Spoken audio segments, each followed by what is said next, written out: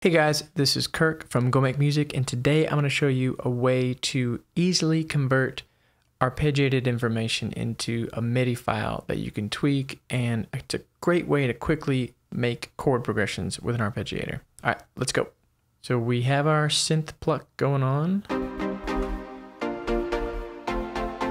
Just the alchemy patch, and then I am going to load in the arpeggiator.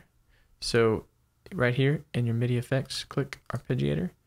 It opens up, and I'm gonna put it in latch so that when I play my first chord, it's just gonna keep going. So I'm gonna play a C minor over G. Then I can go in here into my grid, and I can write in a new groove.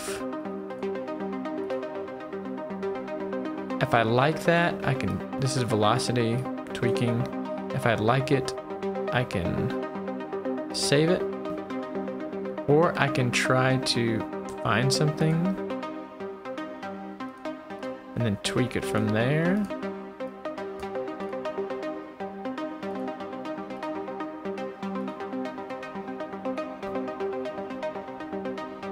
All right, that's kind of cool. So if I find something I like while it's playing, I just grab this one, not this one. I grab this one and I just drag it. Okay, so that's my C minor. And then I can hit stop and then turn this off. And then I'm gonna do my B flat major. It's gonna keep that same groove. All right, grab that. And then I'm just gonna hit a F major over A. There it is. And then you turn this off because you don't want to arpeggiate an arpeggiated thing. I'm going to do two of these Fs. Highlight Command J if you want to join them into one phrase. And there it is.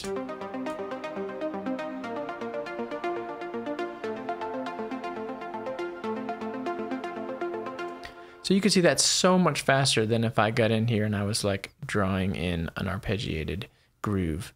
Which can be fun also, but I just really like this approach sometimes. Just pulling up something, draw in some velocities, or tweak a custom pattern, and then just drag and drop. All right, I hope that's helpful.